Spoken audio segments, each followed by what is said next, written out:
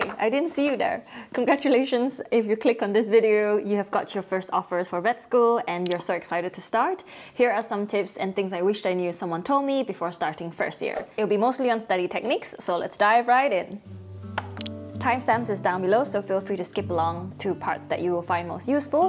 The first thing to say is that being in first year, sometimes it can feel very distant from where you want to be because it can take 5 or 6 years before you become a vet, and you might feel like you're learning all this theory that doesn't really make sense in a clinical context. But trust me, you don't want to skip it because these are very important foundations and principles that you need to get in your head so that when you come out to becoming a vet, it really helps into making a clinical decision in terms of how physiology works. For example, like the sympathetic nervous system, and how certain drugs work as well, and why certain drugs can't be used together. It's very important. So bear that in mind and build a strong foundation so that you can build on later on. So the first tip I wish all vet students knew is to use the free resources available online. So number one is the Veterinary Information Network. It's free for vet students, so why wouldn't you use it? It's very good. They have loads of clinical and some non-clinical stuff as well. And they have the Ivala, which is the 3D anatomy resource, where you can review your anatomy and just look at things in a 3D level. Sure, there are books, there's lectures, and dissections and things, but if you learn in a different way, it's always worth exploring that website to just have a look. Other tips for learning anatomy is to draw it out yourself. I remember getting a set of bones in first year and just having a play with them and try to visualize where certain ligaments go where certain muscles go where. In short, learning anatomy doesn't have to be intimidating as long as you have these tools. And also, if you're like me, as someone who learns better watching videos, our vet school had dissection videos that we could all access and just have and basically you can take your time, look at the videos and pause in areas where you feel like you don't have enough knowledge in. So it's worth asking your vet school if they have that kind of resource. Second is active recall. I know we've probably heard this term active recall a lot, but it is very useful and there's lots of science and evidence behind how it works and why it works. So what this means is that you actively recall the information that you need to learn. So for example, once you had a lecture and you write down your notes and your summaries, and then you just take a blank piece of paper and you try to actively recall, what did I learn in that lecture? And try not to rely on your notes because that's cheating, and you have to actively recall it in your own brain so that you can understand where your gaps are, and then you know where to focus your attention on and where to review the material. There are so many videos on this and you can go down a literal rabbit hole, but the traditional method is to use paper flashcards that you can just review and then test yourself. Otherwise, there's other apps like Anki. I use Notion as well for this function. You can even draw your own mind maps as well. The third thing is spaced repetition. So spaced repetition is literally what it means. So you review your work today, for example, and then you have a break tomorrow and then you review the same work again, and you just repeat this process. It can take as little as even 15 to 30 minutes a day if you're trying to fit in your busy veterinary, lectures and practicals and things.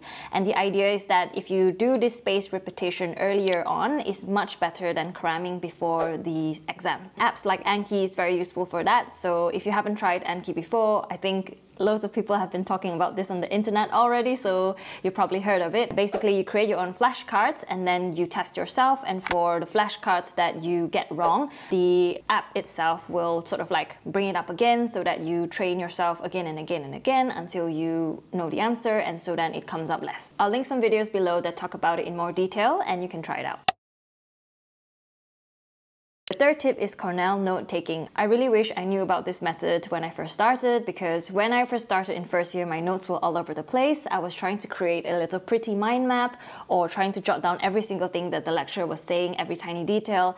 And at the end of the lecture, I was caught up with trying to make sure everything is in one place, like organizing my notes without actually understanding what went on. So try not to do that, because number one is wasting your time and you're not actually paying attention to what the lecturer is saying in the lecture in terms of what is very important. In brief, Cornell note-taking system looks like you have your notes and your cues. So on your notes, you write down sort of what the lecturer has emphasized in the lecture in sort of like bullet points. Try not to write every single point down that's on the presentation slide, and also, not copy word for word what is given you in the handout. That's not the point.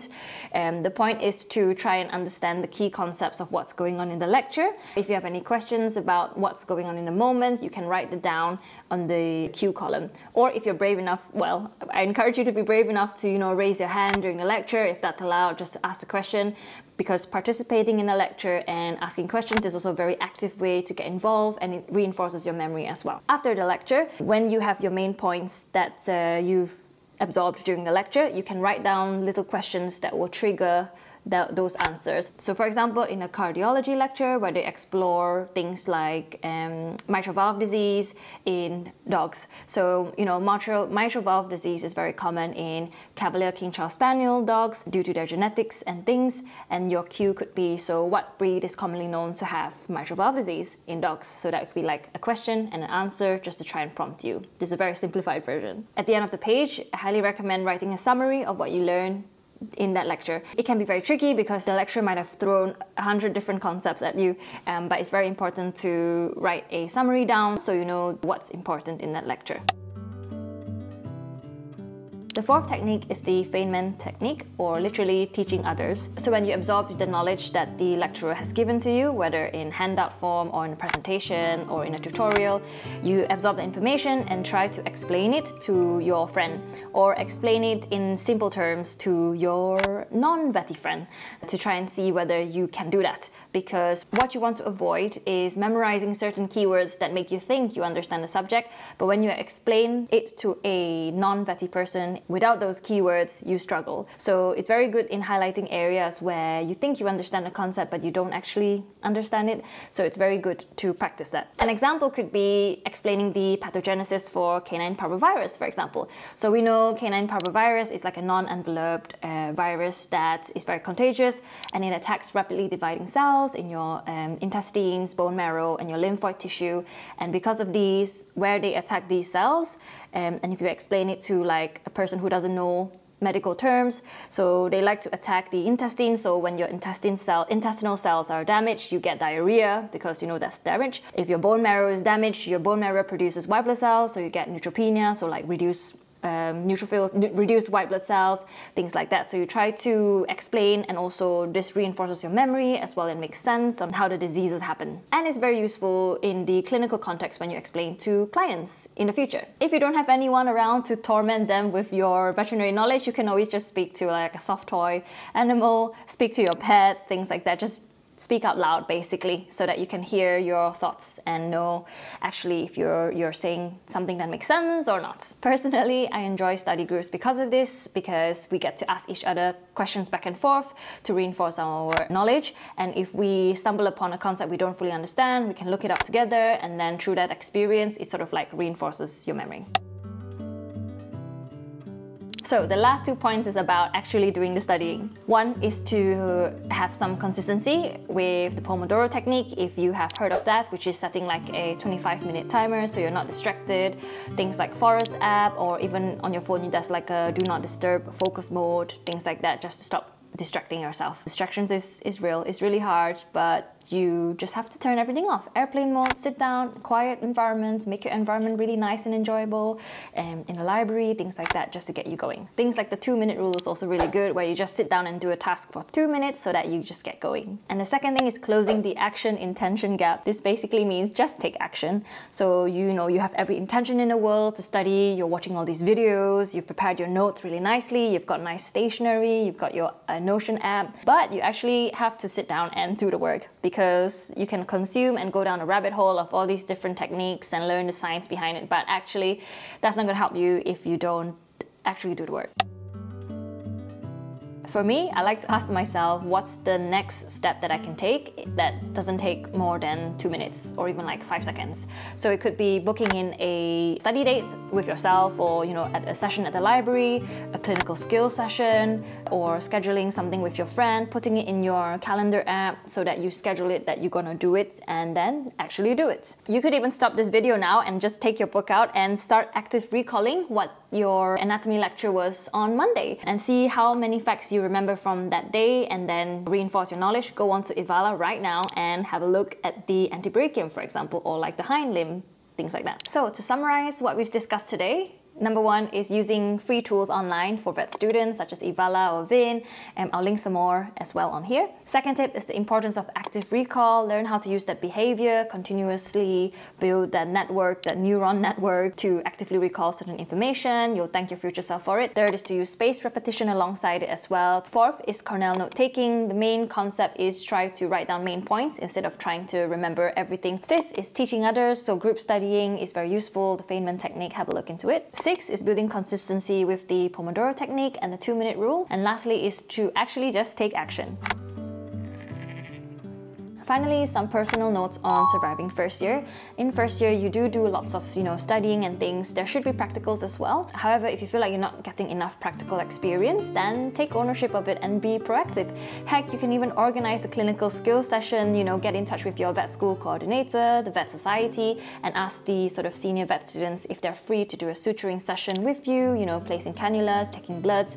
You can be proactive and ask for those things. I definitely recommend, and you can always put that on your CV later on if you organize these sessions. You can also volunteer in a vet clinic just to get more exposure as well. But try not to stress too much because you will have 5 or 6 years to build up all these skills, so don't stress too much about it.